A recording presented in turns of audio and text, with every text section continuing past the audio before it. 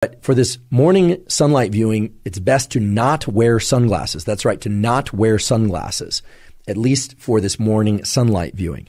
It is absolutely fine to wear eyeglasses or contact lenses, so-called corrective lenses. In fact, those will serve you well in this practice or this tool because they will focus the light onto your neural retina and onto those melanopsin intrinsically photosensitive ganglion cells.